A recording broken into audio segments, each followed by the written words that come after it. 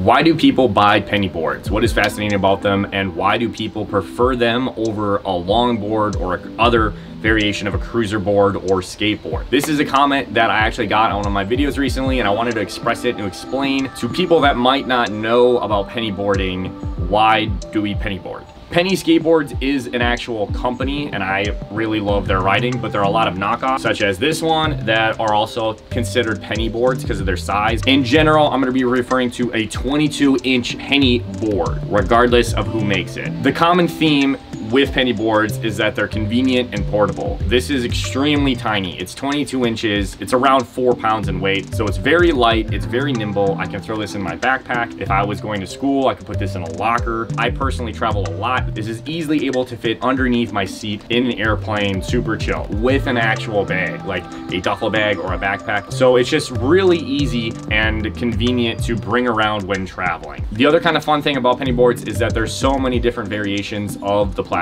deck, so you can get a wide variety of fun and unique styles, such as a jelly bean variation, which is kind of cool. We're then going to compare this little bad boy to this. This is my 36-inch traditional longboard. I actually got this. This is one of the first things I started riding during the pandemic, but I love this thing. This thing's great. The wheels are massive. It's super stable, super smooth, super sleek, rides really fast. Why would I, in the right mind, want to penny board when I have this thing in my disposable as well? The reason people like penny boarding is mostly for the lifestyle. So there's definitely a time and place for every board, and they each have their own purposes. But with penny boards, there's a certain aesthetic, or I would even like to say the word penny board vibe, that really draws people in. Cruising is the #1 thing that we like to do, but we also like to explore and adventure. When you are able to have something super portable and nimble to kind of explore a new area of your neighborhood or your city, or pick up and go to a new state or country, that's the other kind of feel to the penny board